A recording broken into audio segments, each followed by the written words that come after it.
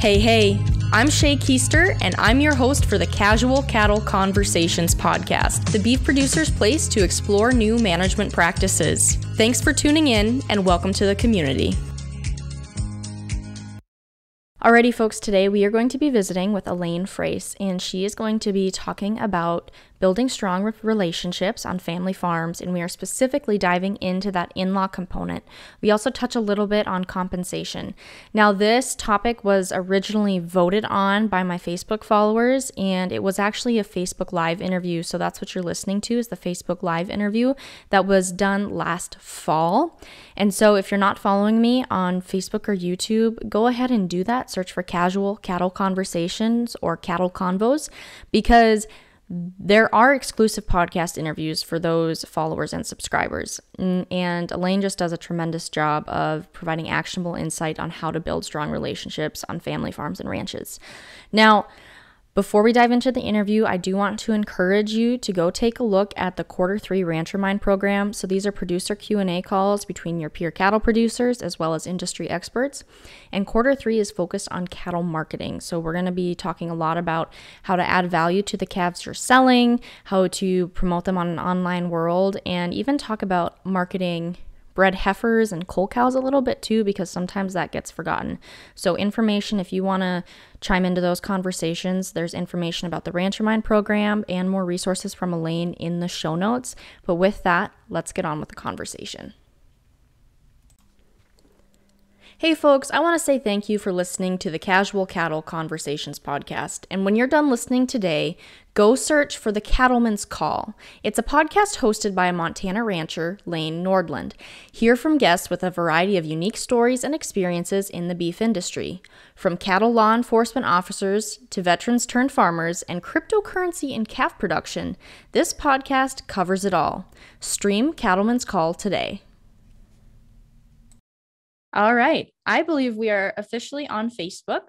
So to start off, will you please introduce yourself? I know a lot of people who decided the topic were excited that you were coming on. So they already know a little bit about you because you're pretty awesome. But for those who don't, please introduce yourself and talk about what you do for family farms and ranches.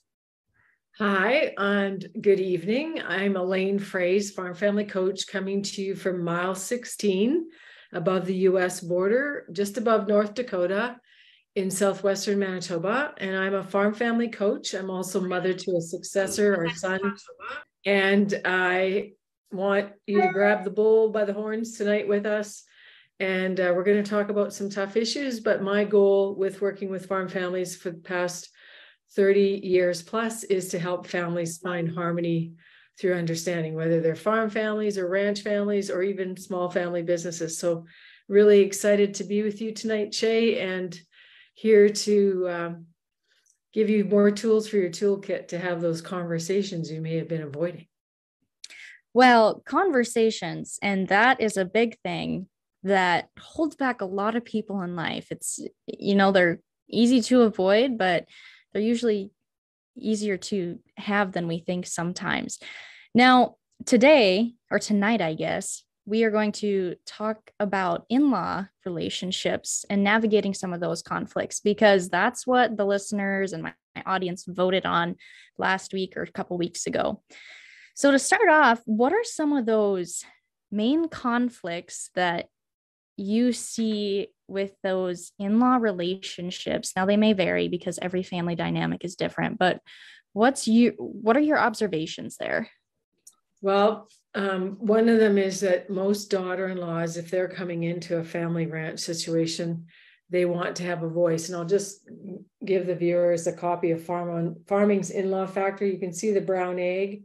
And I had a woman one time, Shaye said, hashtag, I am the brown egg, because she really felt like she was different from the rest of the family.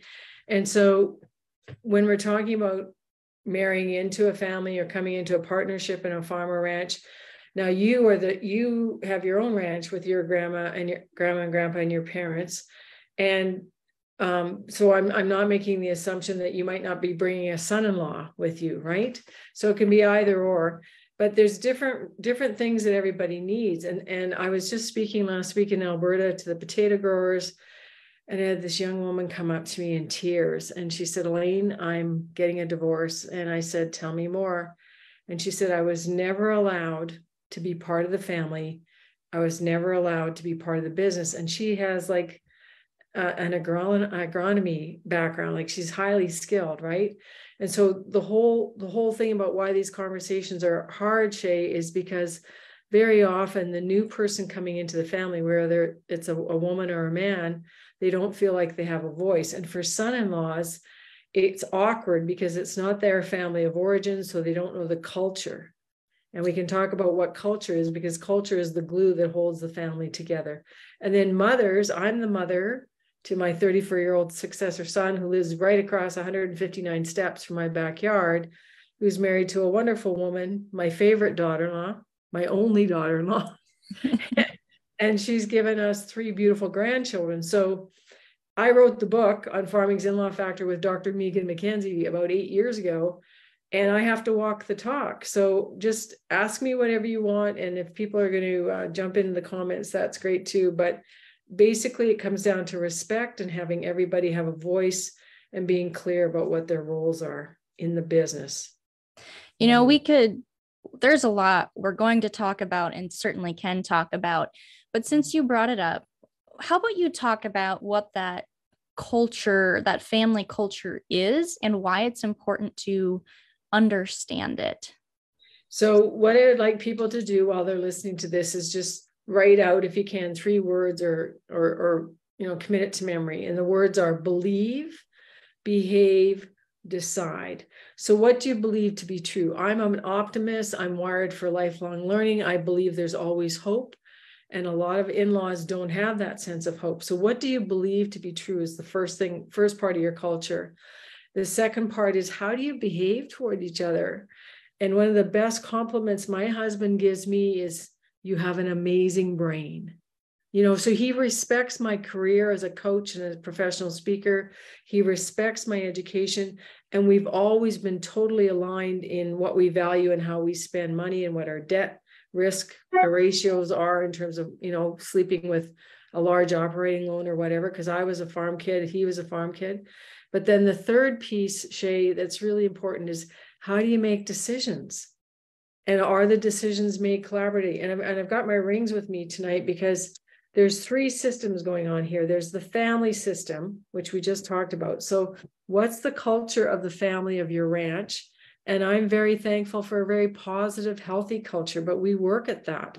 The next piece is, the other system is, what's the management of your ranch? And there's where the decisions come in. Is it dad's way or the highway? Is it mom's way or the highway? Or does everybody have a voice? And do you all try and put yourself in the other person's shoes and seek understanding? And then the last system is the ownership piece. And tonight we'll talk a little bit about that in terms of compensation, because that was a close second to Farming's In-Law Factor in your poll. But you can see when I put these 3 rings together, why it gets really messy for people, because there's all this stuff going on. And so I have a degree in home economics from 1978. I have a conflict and mediation certificate, and I studied in Santa Barbara, California in 2003 to be an executive coach. So this system, the family, is the one I think you and I will hone in on tonight mostly. But obviously, if things are going well and there's a strong foundation in the family, then you are going to be able to talk about management, and then you are going to talk about ownership and all that other good stuff. So I just want people to think about, when I'm getting irritated here about not having a conversation, is it a family conversation that we need to have that affects the family system? Or is it something to do with the farm and ranch?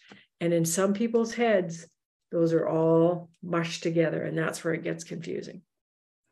So you mentioned that you work hard to keep your family culture healthy.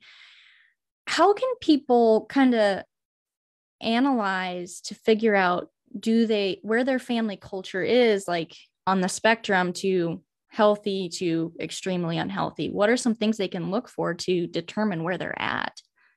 Well, one of the things is are they able to talk about the bull in the middle of the room? So this is my talking stick that I use it's Beanie Baby Ox, if you want to buy this guy.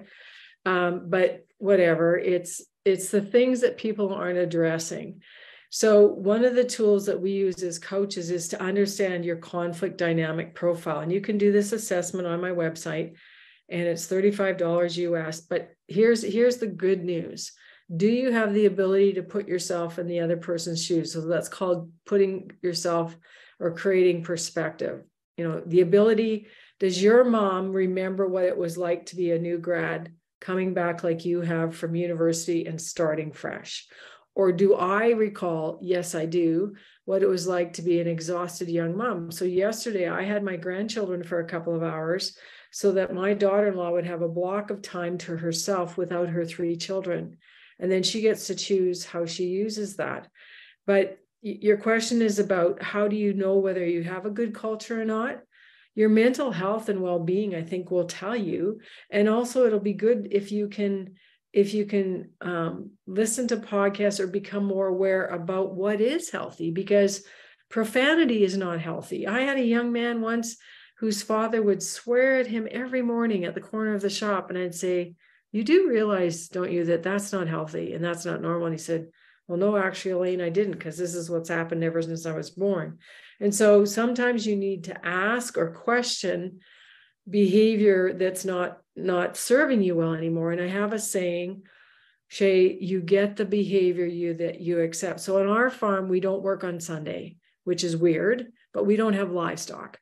And we have a large 5,000 acre grain farm, but our employees love it. My husband and my son and our families love it because we know we have a boundary carved aside for family time and going to church or having whatever pause time. My son can go hunting. There's all different kinds of things you can do on a Sunday, right? But that's another in-law factor conflict piece or irritation, is that if you came into this marriage on the ranch and you thought that family time was going to be protected with some kind of healthy boundary, and then you discover that it's all about the ranch comes first, no matter what, there's work to be done. We don't have time. And again, that's the narrative or the story that you and your husband have signed up for. And you haven't come to the table to talk about, wow, this doesn't feel good. I'm burned out. I'm resentful of our marriage. The kids are cranky because they're not seeing dad enough. Then my question is another conflict behavior. What are you going to do together to create solutions? And then the third positive active behavior is, I'm frustrated. I'm disappointed. I'm angry. And anger is not really a first primary emotion. It's a secondary one. So if you're angry, Shaye, I suspect it's because you're hurt, you're afraid, or you're extremely frustrated. So what is it?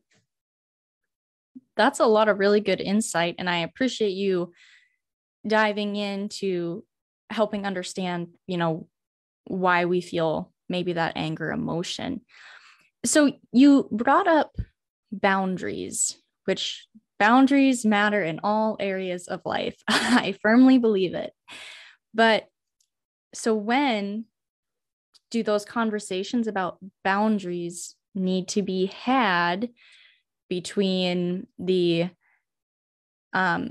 in-law that's marrying in compared to the senior generation and the spouse themselves? Like, when do those boundaries need to be set, or those conversations need to be had? Well, there's, obviously the people listening to this podcast know the value of strong fences and good gates, right? To keep the cattle or the livestock where they're supposed to be and keep them out of where they're not supposed to be. So the whole concept of boundaries was first written about by Dr. Henry Cloud and Townsend.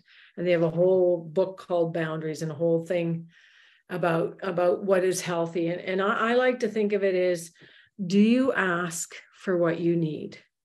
I need good sleep. So I need a quiet house. I need, my husband right now is in the next room with his earphones on watching TV, so he's not interrupting our podcast and our conversation. That's a great boundary. And that's a sign of, this is what I need. Would you please do this so that Shaye and I can have a good podcast, right? Now, for a daughter-in-law situation, you asked me, I think before, or how, when you're coming into a marriage or a new partnership, what do you look for? And I would, if you're dating some country cowboy or cowgirl right now, I would be very, very observant of kind of just watching and see what's acceptable behavior and what's not, and whether people can handle the word no, not at this time. And or are you living what Dr. Cloud would call a boundary less life, where you just say, yeah, bring it on, I'll just do whatever you want. And then you have no self-respect for getting what you need, because you're always yielding. And yielding, by the way, yes, dear, yes, dear, yes, dad, yes, mom, yes, ranch, yes, farm, yes, yes, yes, without being clear about what's healthy for you. Yielding is actually a very destructive conflict behavior, because at some point you've yielded so much without having any healthy boundaries for what you need, that kaboom. Carl Pillemeyer, who wrote the book on fault lines and family estrangement, he calls that a volcanic event. So I would really question, are you very clear about expectations going into your partnership in business? Or are you very clear about your expectations in marriage? And of course, that first year of marriage, Shaye, is quite the roller coaster, right? Because you got two people coming from two different families of origin coming together, and now they've committed to each other, and now they have to work out what they're going to say yes to and what they're going to say no to. Well, thank you for going into detail on that. Hey folks, I want to take a quick second to talk about a company that's truly helping beef producers advance their herds. Vitelli is the most accessible, reliable, and predictable reproductive solution. Operating in 21 countries with 15 global IVF labs, Vitelli is setting the new standard in bovine reproduction. Vitelli's simple, innovative, hormone-free IVF system allows you to multiply more of your best genetics faster. In the US, the 30-plus satellite partners and 7 regional labs makes it easier for you as a producer to access Vitelli's technology. Once you find a location near you, all you need to do is bring your cow. That's right, there is no donor setup or added labor. Their hormone-free process is easier on the cattle and simpler for you. Grade 1 embryos are created in the lab to the mating of your choice, and their simple, outcome-based pricing structure ensures you only pay for the embryo produced.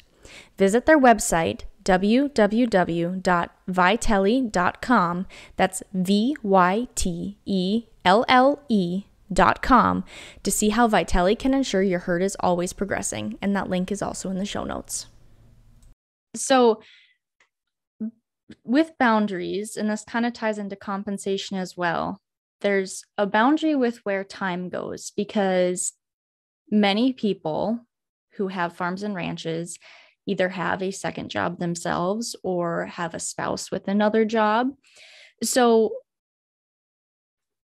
what, I guess, advice do you have on the compensation side of that, as far as people who have another job? Maybe they work from home, but maybe they're getting pulled onto the farm or ranch a lot, because that's time being taken away from their business. So what advice do you have on the compensation front of that? Maybe that's just a compensation question in general. No, and that's totally fair. So Dick Whitman, Wittman, whitmanconsulting.com, has an amazing farm management binder that every listener should buy. I think it's around $200 and it's digital. But if people reach out to me at Farm Family Coach, I'm happy to give you the compensation worksheets that Dick created, because I'm a home economist. And so I want everybody to have enough for family living, Shaye, and to live well. And what I see happening in a lot of ranches is that people are not being paid enough for a decent family living income. And if you go to another webinar that was put on by Farm Credit Services, it's called Two Economists and a Lender. Just Google farm credit, 2 economists and a lender, and watch that webinar, because they did a survey in upper Midwest, like Indiana, Ohio, Illinois, over that way, but they also did South Dakota, and Minneapolis is also chimed in here. All of this to say, as a young couple with a couple of kids, you should be taking in for family living somewhere between $70,000 to $84,000 a year.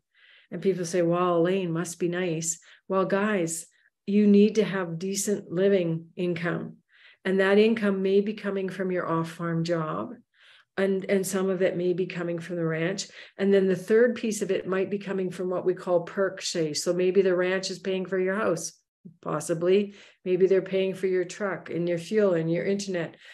How do you find out this number? You find it out by looking at your bank statements to say what is going through our banking system towards family life and family living.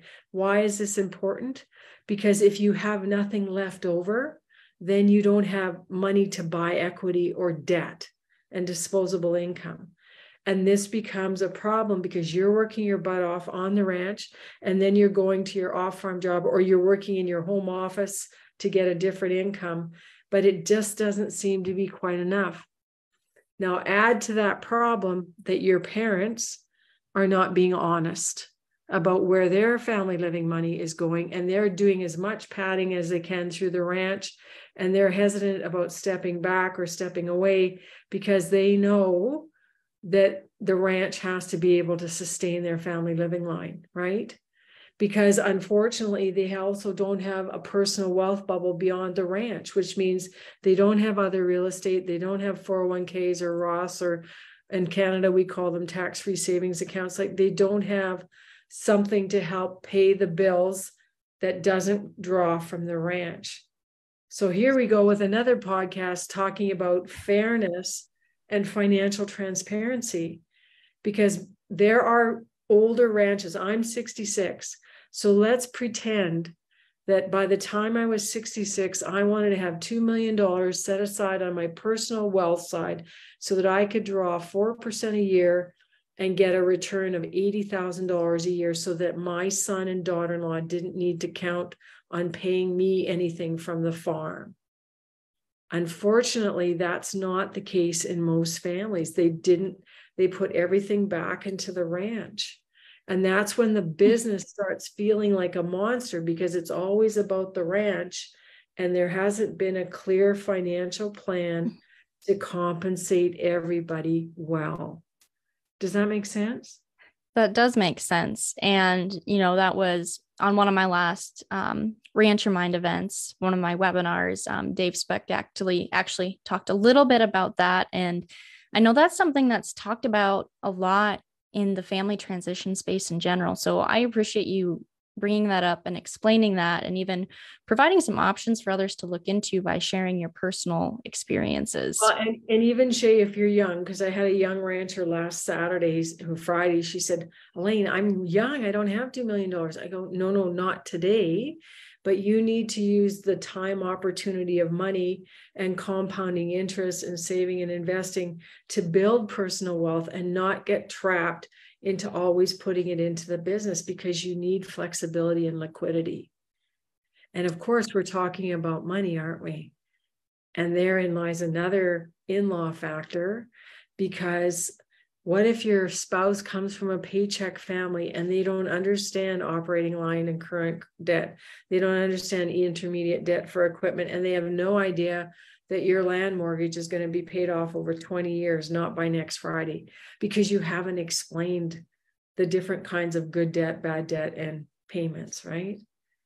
So don't make assumptions. So I have this list, Shaye, called The Phrase That Pays, which is a play on my name. And one of my sayings is, love does not read minds. Don't make assumptions. Absolutely. Do not make assumptions about anything. Okay, so going back, so that first question was, what are the main conflicts that you see? And so you talked about skill sets not being used or respected. We just talked about money. What else do you see kind of causing some conflicts that are conversations that need to be had? So in conflict resolution, there's this idea, Shaye, of intent, action, effect, and it ties into love does not read minds. I have no idea what you're thinking right now unless you talk to me and ask me a question. And so I always tell this story about, you would not believe my mother-in-law. When I'm away speaking, do you know what she does? She goes into my house, which of course used to be her house, and she puts baking in my freezer for her Mennonite son. Can you believe that? Okay, now let's wind the tape back. I would love to tell you about my amazing mother-in-law, Margaret Froese. When I'm away speaking all across the country, she sneaks into my house, which of course used to be her house, and she puts amazing baking in the freezer for my husband while I'm gone. Isn't that awesome? So what just happened there? The same action, putting baking in the freezer. Number one, was she interfering? Or number two, was she helpful? And you see, that's what we do in families. We judge. And we judge people's behavior without finding out what was their intent. And Shaye, when you came back from college, back to the ranch, you have an intent to be profitable. You have an intent to keep the ranch being the fifth, sixth generation, right? There's lots of dreams and goals you have. It's not your intent to cause harm. But the older generation is doing things that unintentionally is causing harm, grief, or a sense of feeling stuck. But they're not talking about it, the bull in the middle of the room, to create solutions. And they're not sharing emotions in a safe, and respectful place, because everyone's just doing the silent thing and hoping it's going to go away. And then I say, how's that working for you?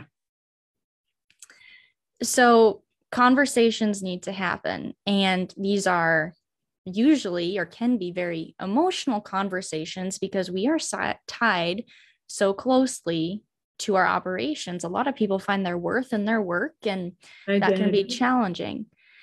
Not that that's right, but so back to that conversation point, what are some steps people can take to start having and start these conversations that are viewed as delicate in a sense? So the first thing I want them to do about thinking about how they want to get to the table is to think about their approach. So first of all, as a young rancher, I would love to see your business plan. What is your vision for how the ranch is going to go forward? And I would like to compare your business plan to your father and mother's and to your grandparents. And do they have alignment, or is there like a huge disconnect? And that's data, Shaye, right? Your business plan is profitability, number of cows, rotational grazing, regional ag, whatever your vision is. So that's one thing, is how are you going to make your approach? And here's the magic words. I'm just curious. I would like to find out. And so curiosity puts judgment on the side. You're not coming here to ask or sound like you're entitled. You're curious to know the future. The other thing is, in your approach, the conversation needs to deal with attacking the issue, not the person. So it would be helpful if you say, Mom and Dad, I'd love to start having a conversation about my future and get some clarity of your expectations of me on the ranch. So here's 3 things I'd like to talk about, not 20 things, just 3 things, and decide what's the most important thing. And for our son, it was knowing that there was a position in place for him on our farm. And when we told him, you have till you're 27 to know whether or not you're coming back. And then we did some personal style assessments and let him share his vision. That was the game changer for him. But the problem is, Shaye, procrastination and conflict avoidance are killing agriculture. So people are not coming to the table because they're afraid. So I'm curious, Mom, what are you afraid of? And you know what Mom's afraid of? Family fights. But there doesn't have to be family fights if you use an outside third-party facilitator to keep it safe and respectful and do some of the pre-work. There doesn't have to be fighting if everybody shows up as an adult, not a 4-year-old, right? So every family is going to have some level of comfort or some great degree of discomfort of whether or not they actually want to come to the table by themselves. And I don't recommend do-it-yourself conversations, because sometimes they go badly, and then there's nobody who's not emotionally connected to the farm to say, whoa, this is not acceptable behavior. Let's get back on track here. And that's what coaches do and facilitators do. They keep it safe and respectful. So my curiosity for listeners is, what is it that you want to know today as you get ready for Thanksgiving? And Shaye, I don't know when this podcast will come out, but this is American Thanksgiving. There's a lot of animosity and anxiety floating around ranches this week because everybody's supposed to come to the table for turkey or ham or whatever, beef. And there's anxiety around, wow, I wonder what's going to happen this year. Well, I would suggest have your turkey on Thursday, and on Friday have a facilitated or a well-grounded family meeting. Well, I appreciate that insight. And with this interview being live right now, that works out perfect timing wise. And I guess people catching it on the replay will make sure you listen beforehand. At least you'll for sure want to. So I'm going to go back to that skill set point. So before a son-in-law or daughter-in-law marries in, how can they make sure that their skill sets are recognized and evaluated so that it's understood where their role can be with the goal of that operation? So what our family uses is called a personal style indicator. It's from crgleader.com with Dr. Ken Key. So it's like a personal style assessment that we found out where my husband's really wired for task. I'm wired for influence. I'm terrible, Shaye, at accounting. I should never do the books and never have and never will. Where is it written that just because I'm female, I should do the books? My daughter-in-law is a nurse, trained as a nurse. She could also be an accountant, so she should be the one doing office administration.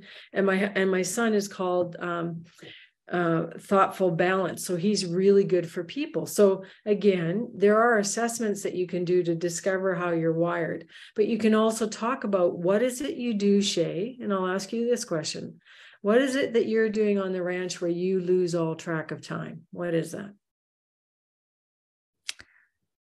That's checking pastures in the summer. Yeah. So you love your cat, you love her livestock management, Mm-hmm. right? And pasture management. So that's your sweet spot. That's one of your skill sets. So we have a tool also in the family meeting where we talk about job descriptions. And again, I have a 7-page sheet developed by Dick Whitman that I use. I'm licensed to use his materials, called job descriptions, where you can actually write your own job description based on what your skill set is. But here's the point. If you want to manage a ranch, you probably have to gain some new skills, right? So then my other question is, Shaye, what do you want to learn that you don't know yet? And one of my learnings, I'm terrible at Excel spreadsheets, but I have other people that can make Excel spreadsheets for me, right? So what is it that you need to learn? And dad needs to learn how to step back and let go. And dad may not be the best teacher of the next gen manager. So where's the mentoring going to happen? Who wants to take on that role? Oh, and did we talk to mom? She's given her best 41 years to the ranch and she's pretty tired. She actually wants to do something totally different, but guess who's not coming with her? So thank you for going through that. And we have covered a lot of different topics already in this 30-minute time span. So I just kind of want to recap a little bit of what we've talked about for those who are just jumping on. I see a few more hopped on, but we've really talked about setting boundaries, addressing the bull in the room, approaching conversations with curiosity, and tackle the problem, not the person. I really like how you said that, and a lot of other things, but those are a lot of what are the main points that I pulled out. Is there any other main or big or overarching topic that we have not addressed yet that you think everyone needs to hear? Well, I suspect, Shaye, that many of your listeners are under the age of 35. And when I get young farmers doing my key challenge audit, they check off in the middle of the page, Elaine, one of my challenges is decreasing my anxiety over the uncertainty of my future here. So the question I have for the listeners is, what do you need to stop doing? And what do you need to begin? It's like we call it the neutral zone in coaching. So the neutral zone is a place in the pain of not knowing. So tonight, or when you have some time to reflect in your journal or on your Word document or in the notes on your phone, I'd just like you to start aggregating what's bugging you. What are the irritants of things that you don't have clarity of expectation around? that you don't know what the timelines look like. And a big action word for timelines is by when. By when, mom and dad, can we set a date to come to the table to just start exploring the vision for this ranch? By when can I have a signed employee contract?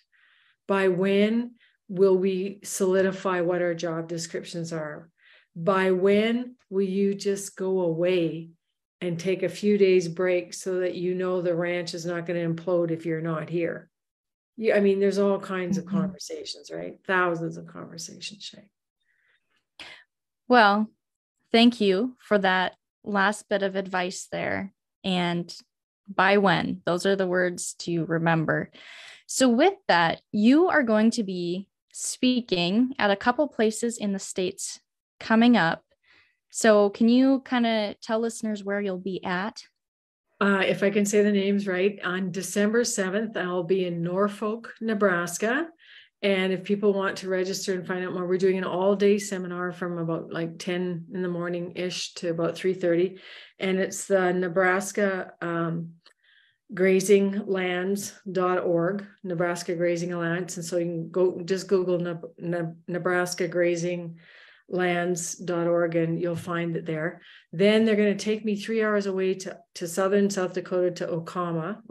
I'm not sure I'm saying that right. Anyway, I'll be there on the 8th of December, and you can find me at sdgrass.org.